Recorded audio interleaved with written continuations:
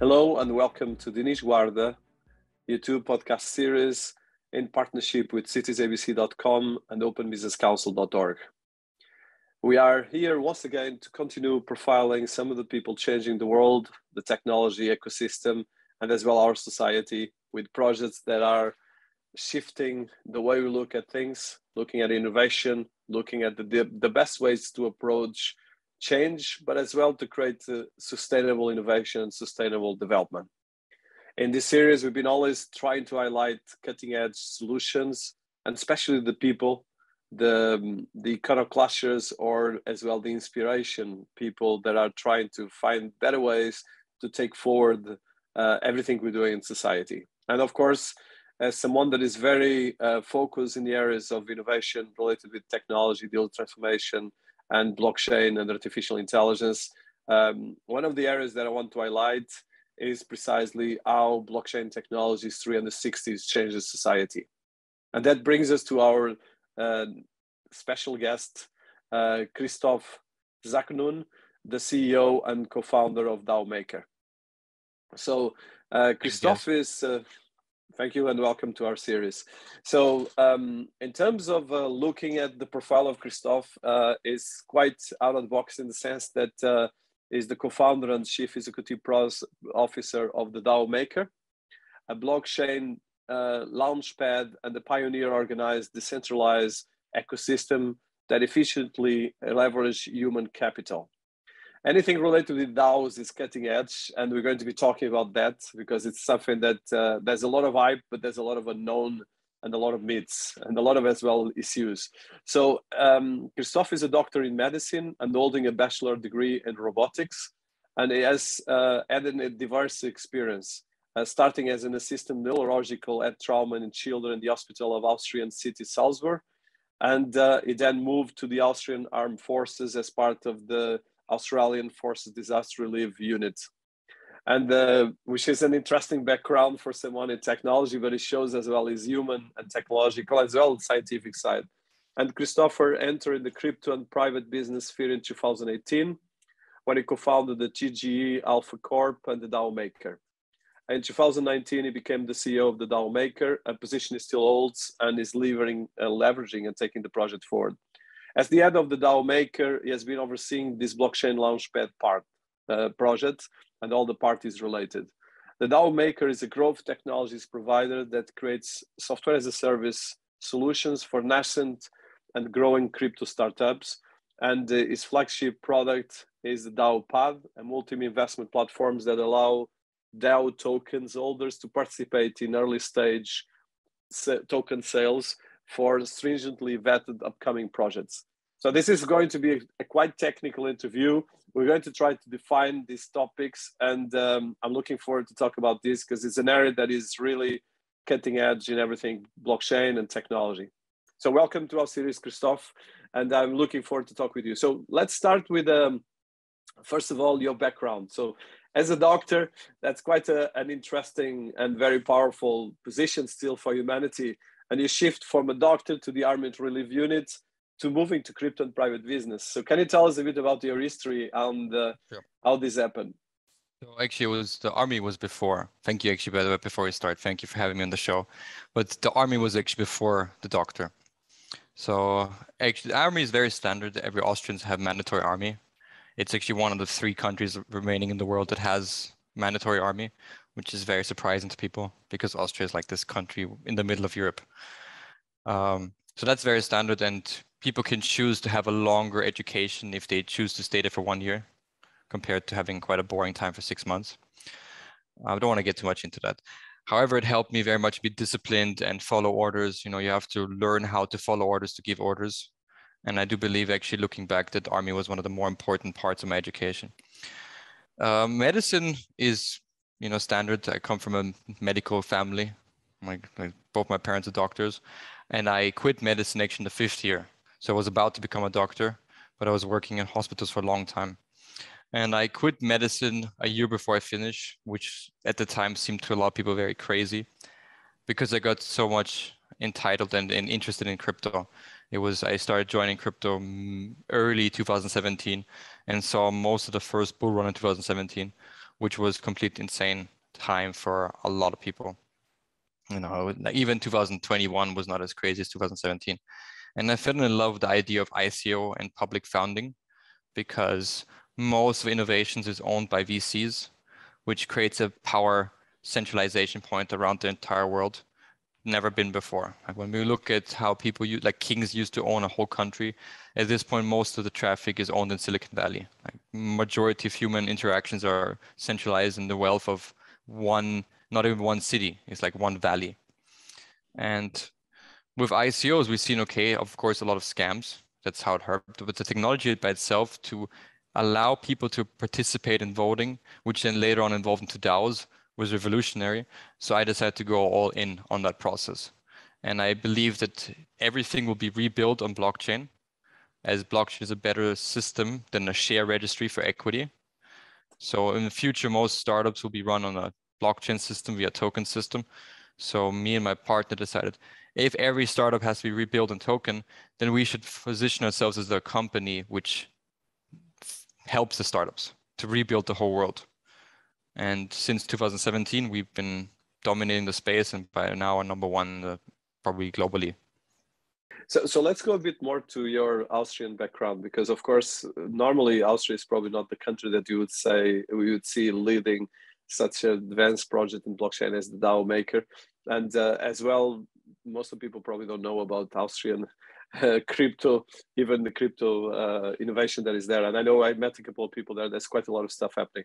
Of course, this is not so much about that. It's about you and the DAO Maker, but a bit of the, about education, about how did you get into the crypto first? I think it's always interesting because a lot of, like you said, there's a lot of myths around the crypto. There's the people, the get rich schemes. There's all the people that have the wow, these people made this money. And of course, there's a lot of influencers in YouTube here that are normally trying to show off the millions that they got, or actually the fake millions they got. But I think in the end of the day, it's about people like you and me working every day to create technology solutions that work. And sometimes don't work, but we have to make it work. And as well, creating innovation. So a bit of your background, how did you start getting mostly to this, and a bit of context of Austria? Sure. So while I was in medicine the 5th year, I spent some time researching a lot of things in early 17 and found a lot of information about Bitcoin maximalism. Early 17, there was no crypto, right? There was no ICOs. Crypto got invented mid 17. There was just Bitcoin at the time. And there was Bitcoin Cash specifically. There was like some forks of Bitcoin. And I just learned a lot from the Bitcoin maxis, who are very warning about a lot of economic crashes in 2021 and 2022. And I thought, okay, if all of these things will happen, which they predicted COVID and all of these things, then maybe I should diversify my medical degree into crypto, because if you can pass medicine, you can learn anything, because you learn how to learn, you learn how to study. So I studied everything about Bitcoin, and I bought Bitcoin Cash in the first day. I think about like $1,000. And Bitcoin Cash did like 6x on the next day. And that was the first money I made because I was a poor medical student. And I thought, okay, I'm pretty good at this. Obviously it was just dumb luck looking back at it. But turning $6,000 in a day was a good experience. And then I got addicted to learning everything about it. And there wasn't much resources around crypto, especially ICOs. So I kept learning and learning.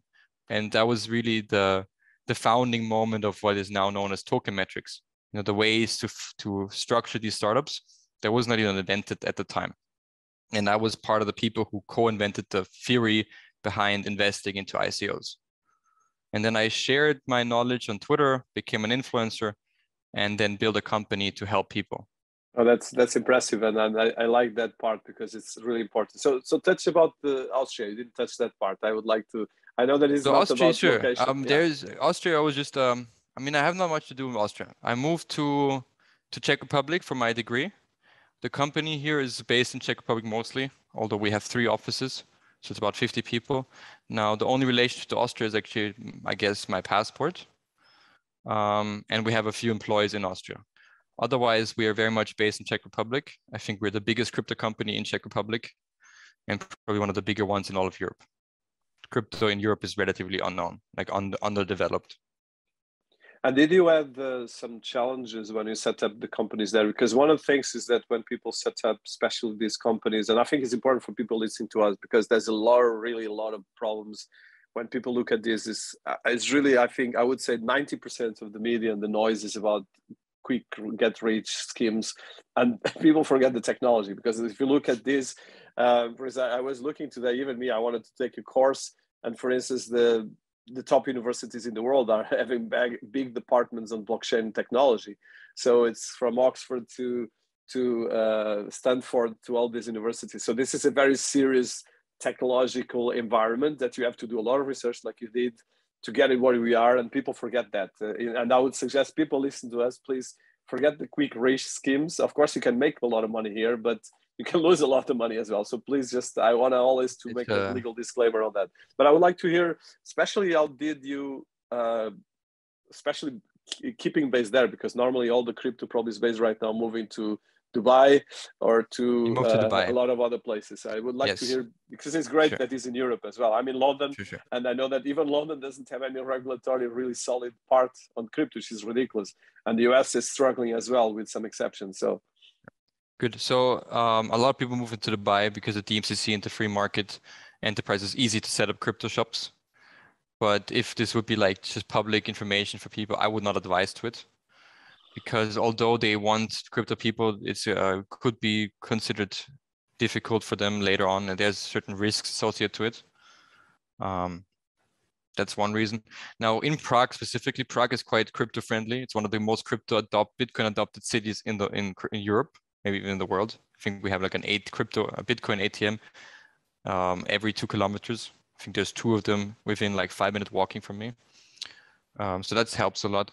Within taxes, it's a fully European regulation, and it's 15% flat for any crypto payments. So that's another reason why we set up here. Regulations within crypto is also easy. So we have just a basic standard company within Czech Republic for employees in Czech Republic. And then most people set up an offshore company for hiring international. Crypto is international payments, and it's international global workforce. So having an offshore company for hirees around the world and freelancers is probably the way to go. That's it's completely right. And I think it's important for everyone to consider these things. So let's go right now about the DAO Maker. So what is the DAO Maker? How did you start it? And tell us how it works. Because I think really just thinking about the DAO, decentralized, autonomous organizations, it started, actually, I was involved with the first DAO, which is funny, and I saw stress that it could. Yes, I was involved in my first ICO, started in 2016, but it was launched, like you said, in 2017. There's a lot of stuff that happened since that. But I would let's focus on the organization, which you've been building a strong profile and international footprint as well. Thank you. So we're the second DAO, and the ticker DAO hasn't been used since the DAO in 2016. And the two things are quite similar, but in reverse. Let's start this way. So for most people who think, what is a DAO? A DAO should be considered as a structure to make proposals and vote on them using smart contracts. That's what a DAO should be. There's not many examples of actual DAOs. Most people use Snapshot, which is a system to use on-chain data to make signatures. But at the end of the day, there's still somebody acting on it. So if you want to go with the maximalistic aspect of a DAO, the process of what a DAO can do has to be purely on-chain. Otherwise, it can't be a maximalist DAO. That's one way of seeing it. A different way of seeing it is just using tokens as a use of voting to propose things and have somebody that you trust act upon these things. So we elect our government, and we hope that they will actually do what we vote on, right? They are still in control. We do have some kind of recourse. So that's the second way. These are the two aspects of a DAO. Now, DAO Maker started off as a company, which in 2018 built software as a service to turn any token into a governance model. But nowadays a lot of people use Snapshot. We were one of the earliest creators of a governance plugin. Our governance plugin was used by a lot of nowadays very big companies like Avalanche, Elrond, Harmony, a bunch of layer ones. and was considered very successful. It was way before its time. It was mid 2018 for community building when people didn't even know about governance. And because it was before its time, it probably didn't do very well. Nowadays, there's other services. But because we had a product that made DAOs, we called ourselves DAO Maker. Now, a few years later, we said, okay, now we should be working towards building DAOs. So cryptocurrency startups should go towards a direction of DAO because the token holder should eventually be taken on the project. And we are the #1 launchpad and incubator in crypto. Maybe someone could say that there's also CoinList and DAO Maker and probably #1 and 2. So CoinList being #1, we're #2, specializing on different things. We specialize on small stuff, while their stuff is specialized in infrastructure, but that's the name, right? We help creating these startups, which are tokenized, considered as DAOs. But additionally, we are now moving towards a structure in which the company can act as a decentralized venture fund. And that means there's a certain amount of money that is managed, just like in the DAO that you were part of. And the people will eventually vote on it. But because we have extensive experience being one of the first people to ever create any governance plugins for DAOs, we have quite a lot of experience on how DAOs can go wrong. It's a very, very slow process. You first have to build the infrastructure and give the power back to the people step by step. You cannot build Rome as a democracy. It has to be built, centralized, and then have to be given back to the people. That's amazing. And I definitely, your platform, like you said, is a leading platform. And we can see actually for people listening to us, I suggest that you go to daomaker.com and you check the different projects being listed, all the different things in the platform. And it shows you have projects that raise $4 million, others less, and so forth. But in the end of the day, is a marketplace for raising funding for platforms and for tokens. So can you go a bit more, let's say, that we have an audience that is very blockchain advanced, like you and me. We are a bit far ahead, to say less, but there's a lot of people that don't really understand how this works. So let's try to democratize a bit the knowledge, because I think I always try to do that in this. Chris, last week we had Andrea Bonaceto that actually first did the first NFTs with a robot, and they actually sold 1 million NFTs with a robot, with the Sophia the robot, and it's someone I really admire. So let's go just to understand as well, because I think when people speak about crypto, it's always about scams, always about the negative stuff. Okay, and they so let's go. Forget the thousands of jobs that have been, millions of jobs that have been created, and companies that raise projects that are funding a lot of developers, universities, and so forth. So let's go through that kind of a narrative. The narrative is very important. Simple process here. Now, most people know Kickstarter or GoFundMe. So let's start with the things that people know in the traditional world. It's called the Web 2 world. DAO Maker is a crypto-focused GoFundMe Kickstarter process. Now, unlike Kickstarter and GoFundMe, which is either charity, essentially giving money to things that you like in exchange for some merchandise, or nowadays private equity, DAO Maker focuses on tokens. The reason we focus on tokens is because there has been less than 1% of all private equity, like less than 1% of the companies, the startups, on these very well-known platforms ever were profitable. Meaning if any user uses these platforms, there's a 99% chance that you will lose all your money, probably even higher. And this is not the case in crypto. Crypto, we are quite good at selecting these companies. We're essentially like the stamp of approval. So if we do a screening process, we try to make sure that there's a layer between the scammers and the retail users, and this layer is us. We have about 10, maybe even more, companies applying every week to us, and we let maybe 5% pass. And this is essentially a stamp of approval. And due to the stamp of approval, majority of our companies, I think only 5% ever failed, with many of them highly profitable. And that makes us very interesting for the newcomers. That's the most simplest word. If we take it a little bit more advanced, then it comes to not just finding quality companies, but like you said, it's a marketplace. We provide software because blockchain is a transparent database, and our software uses this database to identify if a retail investor is a good fit for that startup. So if this is a gaming startup and there's a lot of transactions from this user playing games, then he is more likely to be able to invest in that project. So we match good companies with good small people, and thereby removing the need for venture capitalism. And that goes back to how we started the whole conversation, our mission statement to try to bring the value of the startups back to the people, the users. Yeah, and I think it's amazing what you guys are doing. I think this is very important for people listening to us to demystify a lot of these issues, but as well to the opportunities that are open with this. Because in the end of the day, this is, like you said, I think Kickstarter for the people listening to us, which is still not as big as should be. In the end of the day, is a way of finding funding for your projects, finding funding for your projects, as long as you do it right, of course. Because in order to be listed here, you have to be very diligent, and everything has to be registered in the code. So that means if your project is fake, it will be very difficult to get it there. And even if the project fails, there's an entire track record. And I think that's a big thing that is missing when all the criticism that exists around these things, but as well, very few compliments. Of course, the compliments is the success, okay? The success of the industry speaks for itself. And of course, if it wouldn't be so successful, probably wouldn't be so much crazy people trying to get there and get a quick win. So like you said, like in Kickstarter, if I go to the DAO Maker, I can actually fundraise to a company, to a project. I can actually stake a DAO. And this is the part I would like for you to teach how it works, because there's I have a lot of people from high profile big companies to corporations to governments asking me, okay, I don't get anything. And I'm not talking about DAO, I'm talking about very basic stuff. So I think it's important. And then of course you as well have NFTs coming soon.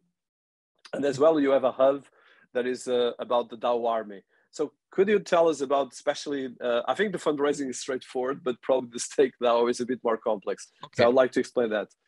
So in analogies to Web 2, let's say you have a platform which has a freemium account and a premium account. Let's say you have Netflix.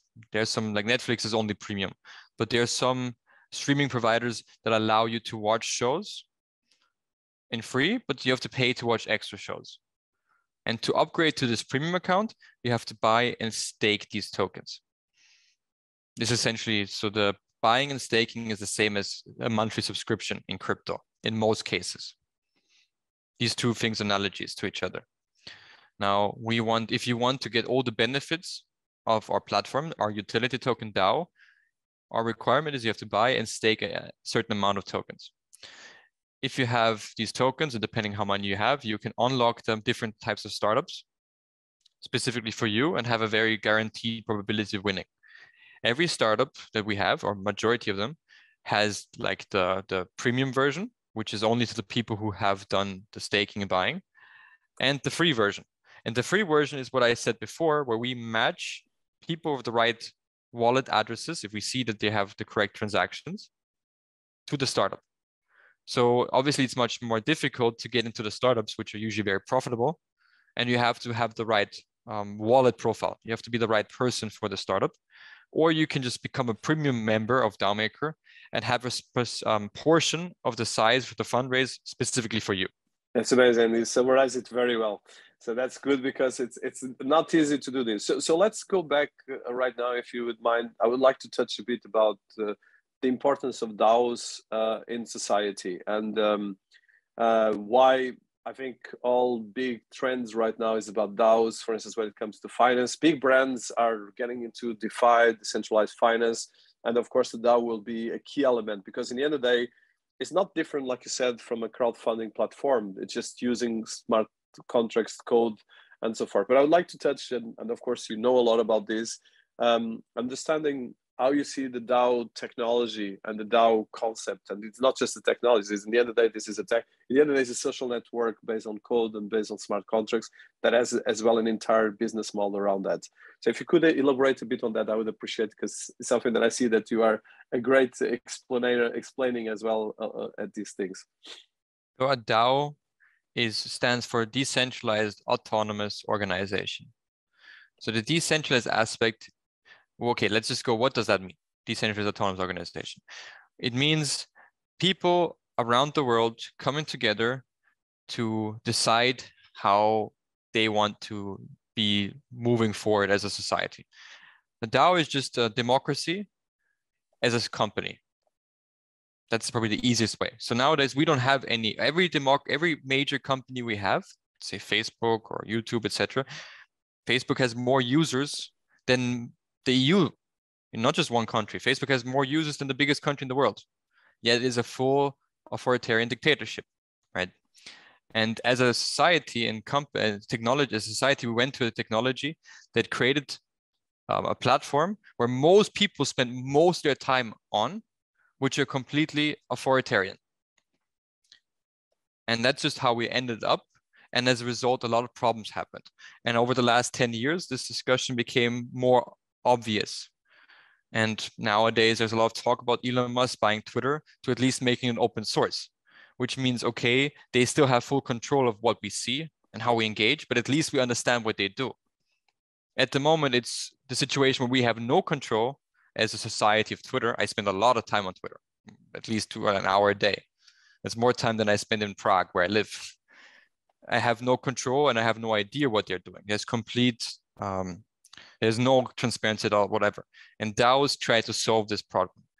DAO is the idea to rebuild the startups, the Facebooks of the future, in a way that they are built as democracies and not dictatorships. So I think this is a key element of the innovation around the concept of DAOs. And DAOs can be used for anything, for universities, for research, for academic, and for a lot of different things. And I think coming back to the DAO Maker, because like you said, it's the second biggest platform in the world. I say for crowdfunding projects related with smart city, smart contracts, and especially in terms of innovation around blockchain. So can you tell us a bit about some of the benchmarks and some of the findings that you did through the work of leading such a platform? And as well, some of the most interesting projects that came through the platform. So as we speak, I think there's around 30 or 50 projects that we can see immediately in the homepage. And I'm sure you can talk about a lot of other things. Yeah, we did 120 in 2021. The collective value market cap of all the companies that we have raised is north of $4 billion. So within the top 50, we have collaborated and worked with at least 15% of them. So our footprint within the industry is quite significant. So that we do quite a lot of sales, but more importantly, the ones we choose become quite big over time. And this allows us to have a good amount of advisors later on that tell us, okay, what's the trends, what is interesting at the moment, what is the innovation. The thing about crypto is it's very unclear where we're going as a society. Crypto is still very much in the overhyped space with not much usage of the technology. I think most things in crypto are still Ponzi schemes or get rich quick, as you said. They are focused on gambling, so the most basic nature of humanity. I think that's where the internet used to be, when 80 to 85% of the internet, maybe even more, was just porn. So porn is essentially like the basic instinct of humanity, and just this gambling, addictions. And during this period of time when there was only porn on the internet, it was very difficult to know where the internet is going to, like what will be the main use cases of the internet. So as a company, we believe that technology like blockchain is very good used for startups, like these share registries, for financial documentations, which is DeFi. Creating essentially everything that is now, obviously the Bitcoin narrative, which is like essentially resistance, is at the core of it. And then things where you have disputes. That's the most important thing. Somewhere where you should never have a dispute. That's really important, like the value of money. You should never be disputing that. That is a good use case for blockchain. And anywhere where it's important to not get disputed, to have a transparent agreement, that's where blockchain technology is useful. No, completely. And I think this is really amazing. The way you, first of all, congratulations, $4 billion is a substantial amount. And I think it's important to see as well the money that is going through platforms like yours, which is, I would say, at the level of a lot of banks don't actually raise that money. so I think it's really impressive. And I think it shows as well the robustness of your project and projects like yours, and as well the potential of business. So like you said, there's a lot of components here, and this is a moving target. So from a perspective of the goals that you have for the organization, what are your goals? Because you are, of course, taking the project, and as well, although we're going through kind of a crypto winter, which sometimes is good for people to come back to earth. What are your kind of views in terms of, first of all, the future of the project and the maturity of the industry related? So our goal, like as a company, we are two things. So people see the launchpad, the Kickstarter, considered as the top of the iceberg. Maybe people know Y Combinator. It's the most famous incubator. They've done Netflix, they've done Uber, they've done, I think, Coinbase. They've done very many big companies. And an incubator is essentially a group of people who mentor, train, help, support companies on a larger scale than venture capital. Now, DAO Maker is predominantly an incubator. So we have about 65 people working at DAO Maker. Only 5 people work at the Launchpad. Our job is, and our goal is always to become better at mentoring and training future startup founders, because there's a lot of things that are very important in crypto besides the technology. And these things are repetitive. And these things are the 90% of the reasons why most founders fail. Now, our goal is to make sure that these repetitive things, these 90% of the reasons why founders fail, are alleviated so that they can focus on pushing the technology forward and making the world a better place. That's the prime objective, to always become a better incubator, to train our people, train our consultants. The second objective is to improve our technology and our user base to be able to connect investors, the right retail users, to the right companies. If we would have a significantly bigger user base, then we have more users to choose from. So if I see that if this person has a 80-90% higher chance of using a game, and I can identify this because it's a public database, then the game will have a significantly higher chance of being successful because it already has the user base, which is the hardest part nowadays. Building tech is easy, getting users is extremely difficult. These are our two main goals as a company. Yeah, and I think in the end of the day, you are already as well an affiliate network at the marketplace that has a community, a very dynamic community of investors, or at least token buyers and token sellers, and as well the people that are actually coming and engaging on this. So let me ask you probably a sensitive question, but answer as you wish. So how do you look at the regulatory and compliance parts of this? Because I know that you guys have been doing things by the book, but it's just important to understand the procedures. Let's say if I want to get into this, and I'm sure there's a lot of people, everyone actually in some ways has some kind of crypto, but normally I think the average, at least the studies, there's I think 300 million people that are more or less active on crypto, more or less, and I think the numbers mostly double from 2021 to 2022. And if you look at the beginning of the internet, like you said, I think probably will be, if you double now, it might go to 600 million this year, depends of this, but it will be like at a certain point there's a exponential growth leverage. But I think from your experience, and I think what you guys have been doing is quite impressive, but as well, it has a huge component of legal setup, compliance, KYC, and so forth. How will you tackle this? And just top level, of course, you don't need to go to technical for our audience. If you go on our website, actually, DAO Maker, you see on the front page a company called Astra Protocol. I think you've been on the website just during the call. Yeah. Astra Protocol is one of the leading companies for regulation in the US. Actually, the ex-chief of staff of the US is part of the team. It doesn't get much more legitimate than you can get the chief of staff. You can get Biden, maybe not. So we work with companies which try to create regulatory frameworks and protocols within the US. We also trying to work with the FCA to proactively try to create regulations for fundraising.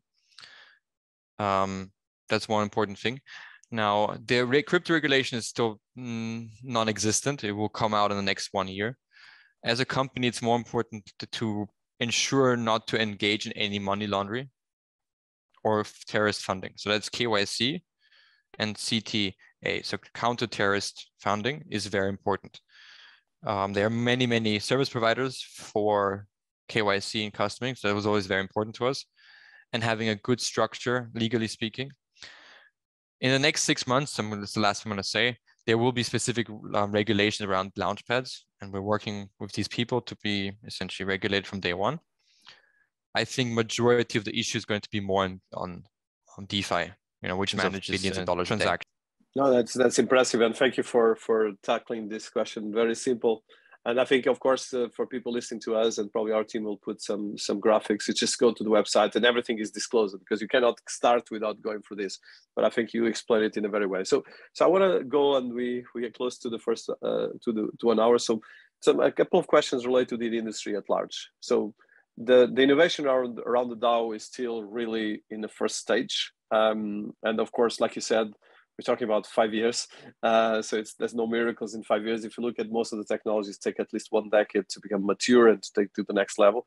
But I would like to hear mostly in terms of the different areas of business that you're seeing, and as well the maturity of the technology.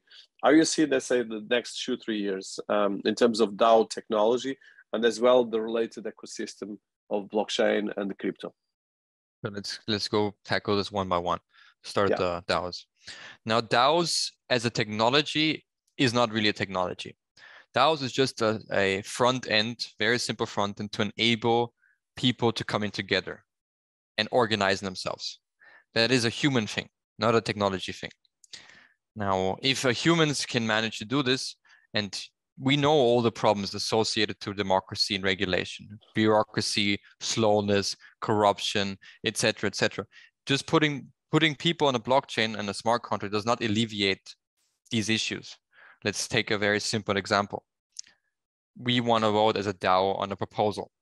The proposal is to buy, let's say, most DAOs, like a famous DAO is now Merit Circle. The proposal is to buy a gaming studio so they can buy more games or they can launch more games. Now, first of all, you have to document the whole process very well. Then everybody has to read the process. Then everybody has to agree on the process. Then there's spaces where you can leave things open because you're still in control of the funds, right? There's always got to be somebody who has to act on these things. Otherwise, it's purely on-chain behavior, like I said before, like the DAO maximalism. That's not what most DAOs are. DAOs are mostly a place where people can get together and trust one person to do the right thing. So again, very slow. The person in charge needs to write a lot of proposals. They need to read a lot of proposals. And this by itself can be counterproductive compared to a centralized organization, especially in the startup phase when it's just moving fast. I believe that the main benefits of a DAO come only into play once a company is as big as Twitter, right? So it's very unclear right now where they go to as a structure. We are finally seeing some progressions as DAOs. But first, people have to learn from all the failures. Instead of just learning from the real governments, politicians, they want to learn and fail themselves. So I still think until we see proper structures which can outperform a centralized firm will take 5 years at least. Yeah, there's a lot of stuff happening right now until we get to that level. So thank you so much for that part of the answer. So second part, how do you see, and of course, bear in mind that in one end, the technology of blockchain is becoming very mature. We have governments, we have supply chain. Most of the biggest technology companies in the world are creating blockchain as a service and so forth, especially for cloud computing and different areas. So I would like to see, how do you see the progress of the bridge between, because in the end of the day, your platform is creating tokens and tokenomic solutions through products and through the DAO system. So how do you see this kind of growth and maturity? Because of course, like you said, it started in 2017, 18. There was a first crash, but it kept growing. And from the ICO, we went to IDO. So there's a lot of maturity around the industry. And of course, this is not going to stop. It's just going to grow, but there's probably a lot of phases of growth. Blockchain is for most finance. Right? The blockchain is for most Bitcoin, and Bitcoin for most is money. Until blockchain cannot significantly impact the way we do finance as a technology fintech, we will not see other use cases. It's just a bit like internet was majority emails. Until most people had an email account, we did not see more use cases because they have to build up on things. So until we don't see significant adoption as for crypto as a payment, and that's what people think of crypto, right? They don't think supply chain, cloud computing is what you said too. There's a good use cases there. You're an expert. When people think of crypto, they think money. So unless we don't see significant adoption in money, finances, and financial products and instruments, we will not see much progress in other use cases. And now with the progress on financial instruments and money, Financial instruments, okay, with DeFi, we see now at 35 billion TVL, it's quite significant, getting interesting for banks. In terms of payments, Bitcoin has 1 million people with 1 Bitcoin, 980K, it's not much. So we are now finally seeing some adoption to Bitcoin Lightning. I do believe in the next 24 months, we will see significant adoption of Bitcoin Lightning systems. I agree with you. And I think I like the way you approach it, because it's definitely, I think, between the technology, the innovation, and the ecosystems. And I think especially, I think your platform and platforms like yours are very important to demystify, first of all, the marketplaces and the way you're going to be doing this kind of marketplaces of the future, because it's about, in the end of the day, blockchain is a technology, and technology is supposed to solve problems and solve very specific things, not to be speculative, crazy stuff. That is about money and the history of money and evolution. And money has been changing since we are humans. So as one of the last questions, and I'll be respectful of your time to stick with 1 hour. So you are launching NFTs. And for instance, a lot of things you have in your DAO Maker, for instance, if I look at the list of some of the projects that are here in terms of token sales, you have a lot of projects related with metaverse and a lot of gaming and so forth. So how do you see the second iteration, I would say, of the Web 3.0, let's put it that way, the metaverse and the NFTs? And how do you want to bring NFTs to the DAO Maker? Because I think you've been very careful the way you've been doing this.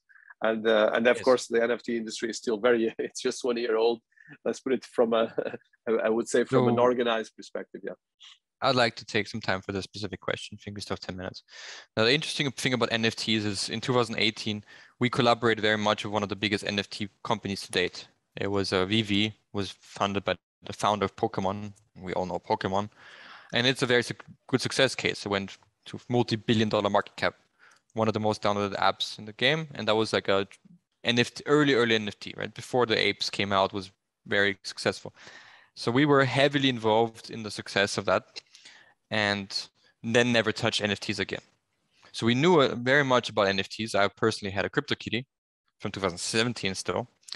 But the hype of 2021, we carefully stood on the side and watched everything go on. And then we evaluated. We came to the conclusion that the way NFTs are working right now is the same way token sales happened in 2017. Mostly scams, very big raises, and very disorganized. No platforms, everybody has to do everything themselves. So it was very inefficient. And we saw, what is NFTs? It's what a lot of people think, like, what is an NFT? No one really understood it. It took a long time for me to really understand the concept. So when I tried to look at an invention that gets adoption, I think, what is the problem that it's trying to solve? And is this technology innovation solving the problem better than the technology we had before? And once you create this framework, it's easier for you to understand new technologies. Now, NFTs solve the problem that clothing solves and bags for the 21st century. The idea of you wanting to showcase your status in the society, in your peer group, to people who see you. Now, since COVID, you and me speak on Zoom. We don't see each other. We probably will never see each other, but it doesn't matter anymore. As a society, it became very normal for someone to judge someone over the internet. And therefore, we needed a technology that replaces clothing online. And that is NFTs. And that was misunderstood for most of 2021. Most of 2021, it was just celebrities selling merchandise. NFTs are not merchandise. And that is why a lot of people hate these NFTs now. Now, towards the end of 2021, people realized NFTs are just a different way of doing fundraising. You have an NFT, you have to write a white paper, you have to write utilities to it. And then they were like, okay, that's our domain. And we're the pros of fundraising and incubations. So for example, our first NFT collection, I'm very interested in working very closely with them, are fundraising for a manga, so a Chinese comic book, and an anime. And they wrote everything down. And you can buy the characters in the manga, and then they will give a token. And if the manga gets more adoption after the first season, it maybe can make money. And that goes back to the people who founded it. It is a better way to funding comic books and movies, because you own the NFTs of the characters in the movie. So you instantly build a relationship to them. And we said, okay, that is a use case that can get major adoption. And that's when we start moving into the space. Well, I love what you guys, what you say, and I think it's the way to go, because we need maturity on this project, but we need as well to have a bit of grown up, because of course, if we continue just going through, of course, the IP is great. Okay, I'm actually very grateful that there's a much hype around these things, but of course, like you said, if you see OpenSea with around studies saying that around 70 to 80% of the NFTs are fake, that's a big risk, and as well, it creates a lot of potential systemic risks for the community and for the people, and as well that creates a lot of noise for actually the creators. The NFTs were created to empower creators, collectives, and a lot of other personalities that want to get solutions for their problems and actually to get funding, and it has to be simplified. And I think it comes back to what you said about the beginning of the internet, that this is kind of what you're doing is the Web 3.0, which is exactly the third stage. And I think it's really a key element. So let me go right now a bit from the NFTs to the metaverse and the Web 3.0 that you touched a couple of times, but we didn't elaborate. And then take your time. I'm not contingent in terms of time. It's more from your side. I want to be respectful. But from a perspective of Web 3.0 and especially the areas of metaverse, how do you see this? Because in the end of the day, the blockchain is supposed to be the layer of so somehow the layer of supply chain certification for the Web 3.0, and a bit like the book of Don Tep Scott, that in the internet you can have a dog searching for you. You don't know if it's a dog or if it's someone. In this case, we want to know that there's a real person there, of course, with the respect for the privacy and so forth. So I would like to hear your opinions, especially with the expertise and as well with the technical knowledge that you have building what you're building. Sure. So we worked with multiple metaverses right at the moment. I'm actually working at the moment with a metaverse which is founded by the founder of MetaMask. So I'm very interested the way he thinks about it, because he understood how technologies will evolve by creating the doorway to Web3. MetaMask is by far, without any question, the most adopted wallet, decentralized wallet. So I'm very excited working with this team on the new MetaMask, on the new metaverse. And I learned a lot from them about how this could play out. No one knows how things will work out in the future. Some people think they know better. Some people don't know. Now, a blockchain is basically just, now if you take the blockchain to an immutable thing that cannot be stopped, you need proof of work. That's my kind of conclusion. Not a big fan of proof of stake when it comes to the idea that a blockchain is a thing that can never be stopped. That's Bitcoin, right? Like I said, it's either a thing that solves disputes or a thing that makes sure there will never ever be disputes. Like Bitcoin is so clear that there will never be a dispute if I actually send the money here or there, right? Because it's too expensive to fake it. Now, if you think of a blockchain as just a database, as a move of society towards transparent, open databases, that's really what it is. That's what people don't understand. This technology is money and Bitcoin, and us as a society moving to an open public database. That's it. That's this whole technology. And that's what people need to understand. And we as a society learned the problems of having closed databases, like Facebook manipulating with algorithms and databases, etc. So that's why we need to move to these open databases. Once you have a system where a lot of information is in an open database, you can showcase this visually, this data in a visual manner in an open metaverse. A metaverse is just going to be the visual representation of all the public data on the database. I hope that's not too high for users. No, I think I have a technical question on that, and I'm sure for the users asking questions, please ask questions in the chat. I'm sure we will answer. But I think what is important right now for me is, so we have actually, there's a fantastic book that is The Spider, and I don't know if you heard the Spider and the Starfish, that talks about democratized organizations in history of humanity, or not actually decentralized versus centralized organizations. And the book makes a parallel between the starfish, that is, if you cut the part of the starfish, it duplicates and creates another one. It's a fantastic book, was used by the CIA and the FBI to study the Al-Qaeda and a lot of terrorist organizations. And it was actually used as well by Wikipedia and a lot of technology people. But what is interesting is if you look at the the mechanisms of society, they are always looking at centralized organizations. Although we have very successful decentralized solutions in the past, from the more Canadians to the Alcoholics Anonymous, and a couple of other projects that were fantastic, especially some organizations and societies. But in general, we've been having spider organizations. That is like one head. And even me, I struggle in my own organization to have a team that can take out of me and lead, because leadership is difficult, and you are a CEO, so you know what I mean. But I think the point is that, how do you see these kind of technologies that are completely perfect for this, but dealing with our humanity and our kind of centralized systems, and how can we create the governance? I think the question is the governance, because the code in the end of the day will do whatever we ask them to do. But the point is that, how can we create the systems? Because it has to be a very strong sense of community, a very strong sense of tribal system as well. If you look at the tribes, they work well because there was a sense of tribe and the sense of respect, which in the common world, like you said, Silicon Valley controls probably 80%. And if I look between Silicon Valley and then Beijing, they control 90% of the internet, most of these. But that's the same point. I think if you look at a great example is, I'm a huge fan of Matt Mulligan and WordPress. WordPress is completely decentralized platform, and it's a foundation that runs it, and it's around 47% of the internet. So we have fantastic examples of kind of decentralized systems that work quite well. But I would like to hear your views on this, because that's for me the biggest challenge that I face as a technologist and as well as a leader.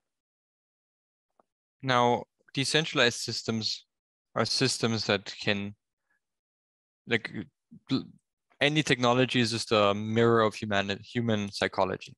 Let's start with that. A decentralized system can only work in a tool in which humans can self-regulate. Let's give an example. Let's take religion. Right, that's a very successful. Now you think religion is a centralized system because of the Pope, but that's kind of irrelevant. No one cares about the Pope. Religion is a very decentralized system, and it's based on the idea to make humans act in a more moral manner so that we can be more prosperous as a society. That's generally speaking the objective of every religion. Mass scale influencing humans to act in a manner that is more prosperous to society and their peers. Okay? Decentralized mass scale influencing people to act more prosperous to their peers. That's the sentence. Now, let's take a look at how religion, like say Christianity as a technology is just like an idea, does this. Christianity takes the idea that if you can forgive yourself, so that plugs into your own ability to be remorseful, then whatever you have done, which is immoral, can't be that bad. But if you've done something that is so bad that you cannot forgive yourself, then you have to continuously think about it. You will never do it again, right? Because you're remorseful. Now, the technology of Christianity is to enhance that effect, which is inside of you. If you cannot forgive yourself, then you're going to hell, which is a horrible thing, right? This idea of hell. I hope you're following. So Christianity as an idea or a technology is purely the amplifier of your remorse, so that you keep thinking about what you did wrong so you don't do it again. Now, that is decentralized, comes from everybody inside, unless you're a psychopath, then you don't have that remorse feeling. Okay, but that's a very rare case. When it comes to crypto and Ethereum or Bitcoin, the idea of decentralization in Bitcoin is purely based on making sure that nobody is corrupt. Like this pure idea of making myself better than everybody else, like using somebody else's wealth to improve my own wealth. And Bitcoin tries to solve this by making sure that that's impossible. So again, it's a similar system. It's hard to decide really. Like you said, it's very, very difficult to identify when do we need a decentralized system, when do we need a centralized system. But the idea is purely this. A decentralized system is only necessary if it's purely deep down rooted with us, so that it can affect every single person by himself. He doesn't need me as a leader to tell him what to do. We know it ourselves. Yeah, I'm listening to you, and I think I think we can go for hours, because this becomes philosophical, not technological. But it's a very tricky part, and I think probably we'll wrap up with this. I want to touch a bit more of DAO Maker, but I think it's really just as a note is I struggle still, because as humans look at the wars, and of course we are in the better stage of development of humanity, because if you look at the 8 billion people that we have right now, the levels of poverty compared in proportional and mathematics to the rest of the history of humanity, we are much better than ever. Of course, we have other challenges like sustainability and so forth, but sometimes we try to override. And of course, these platforms that we are using, they tend to highlight the good and the bad. Normally, the bad goes more to the top than the good. And the good things, like even your platform, don't come so much to the top, unfortunately. So I think it's something that I want to highlight. So I think, well, I want to thank you. This is amazing, and I have much more questions, but I want to be respectful of your time.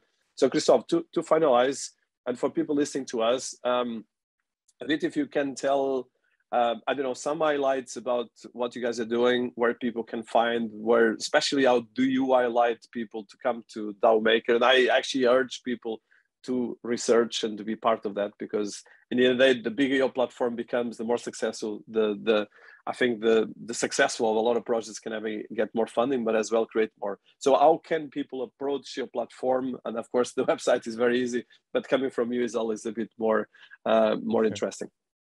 So it's DAOmaker.com. Be careful. We have so many phishing websites. It's incredible. Like scammers trying to make people connect to their MetaMask so they can steal their money.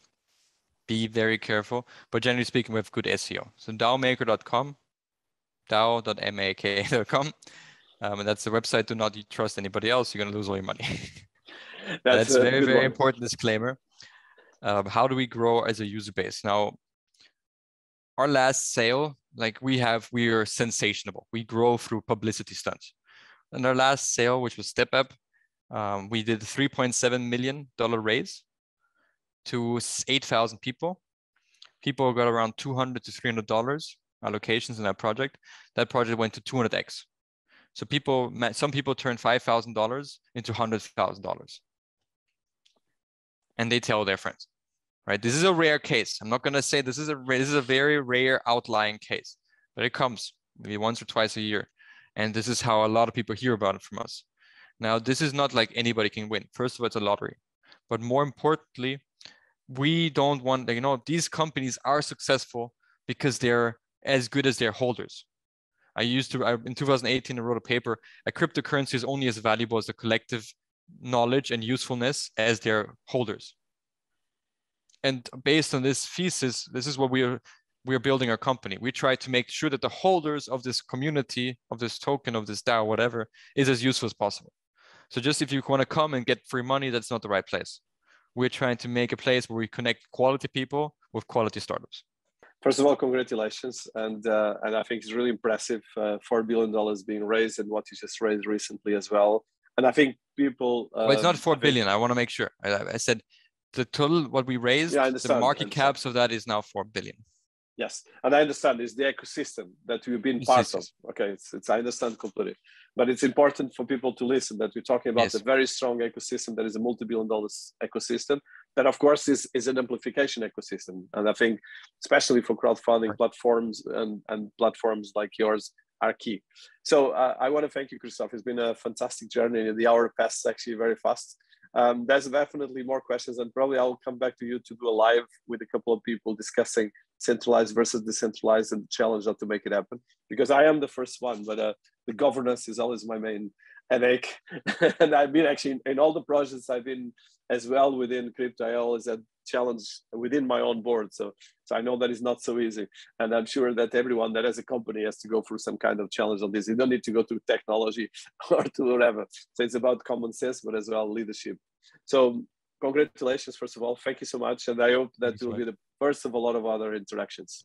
Thank you so much. Thank you for having me on your platform and podcast to be able to talk today. Cheers. Have a nice day. Thank you so much.